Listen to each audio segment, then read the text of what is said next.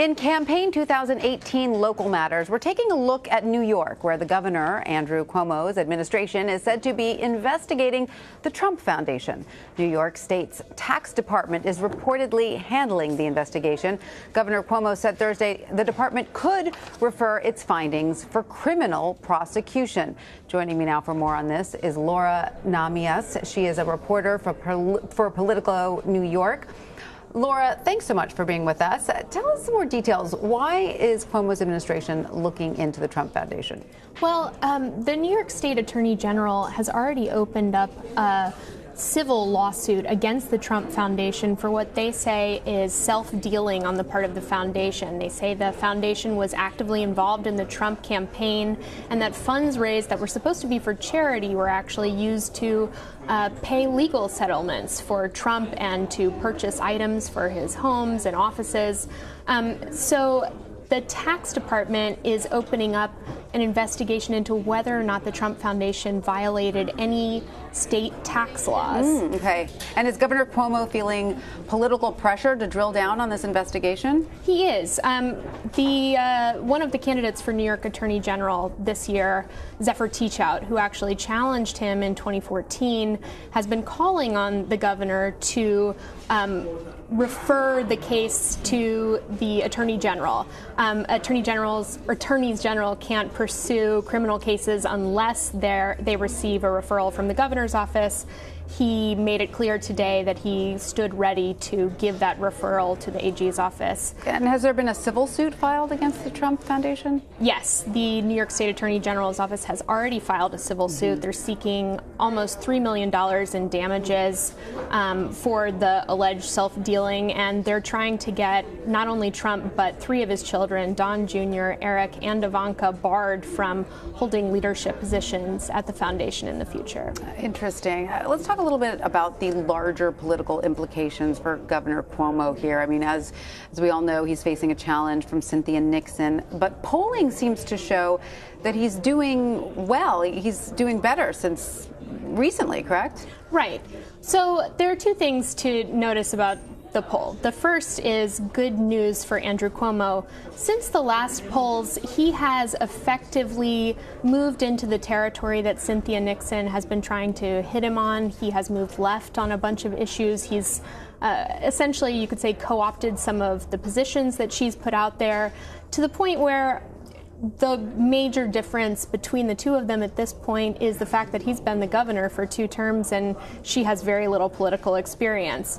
But we did see that recently in the 14th district. Right, exactly. Very little political experience. That was my second point. The second point is that this is a small poll that samples all registered Democratic voters. So it's looking at about 900 registered voters, and history shows that only about 1 in 5 registered Democrats votes. Right. So the results could be really skewed and could change. So let's talk for a moment about the fact that Alexandria Ocasio-Cortez had that upset victory against Joe Crowley in the 14th district, and that she's been supporting Cynthia Nixon. Does it seem to be moving the dial at all, though, in the governor's race? I think it's too soon to tell. Where it could really make a difference is that it could energize people who usually sit out elections.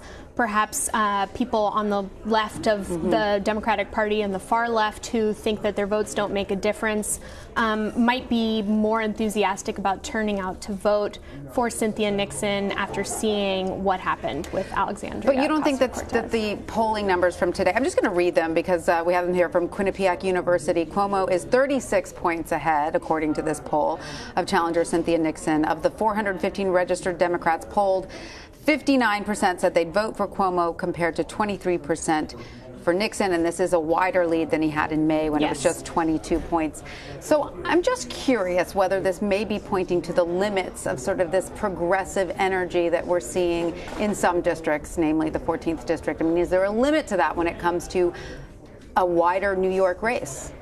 Well, I think that the demographics of the New York 14 race where Joe Crowley lost are different from the state as a whole, for one. And there's also a huge difference between the experience that it takes to be an executive like Governor Cuomo and the fact that Cynthia Nixon has never run for elected office before, and that seemed to show up in the poll. Voters said by the same margins when asked that they preferred to have somebody who had political experience in office as governor. That seemed to make a substantial difference. I don't think that it's a referendum on her policy positions necessarily, especially since Governor Cuomo has adopted most of them. It says more about her lack of political experience. Yes, she is, like you said, first-timer. I also want to point out that three-term Representative Hakeem Jeffries is said to be weighing a bid for Democratic caucus chairman. Are you hearing anything about that? Right. Politico just reported, I think, within the last hour, confirmed that he is actually seeking the position. He is a rising star in the Democratic Party. He was rumored to be a potential candidate for New York City mayor. He decided not to do that, but people have been bandying about his name for years now. He's seen as incredibly bright and an up-and-comer. All right. Well, also I want to point out that this week a second set of convictions came down for former associates of Andrew Cuomo. How damaging is that?